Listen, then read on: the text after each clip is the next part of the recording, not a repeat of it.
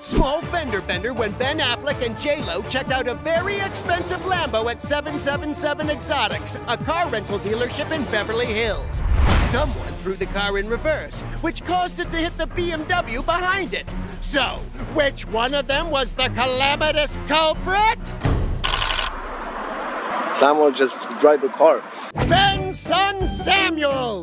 God, 10-year-olds are just getting worse and worse at driving these days, aren't they? I guess they were looking at this car. They were not moving it. So Samuel hopped into the front seat and it kind of backed up. Why do you let a 10-year-old in the front seat with the car running? He didn't, like, gun it backwards because there's hardly any damage to the car. So is this because he's 10 or because he's an Affleck? Oh, right, because Ben hit that Starbucks sign recently. So maybe it's just genetic.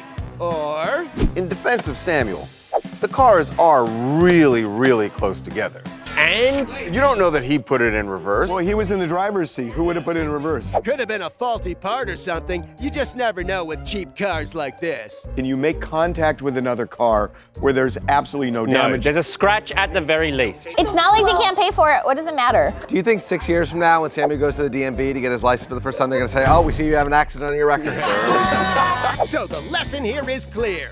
10-year-olds should not be driving Lamborghinis. They should be driving Corollas or something, because they'll be cheaper to fix.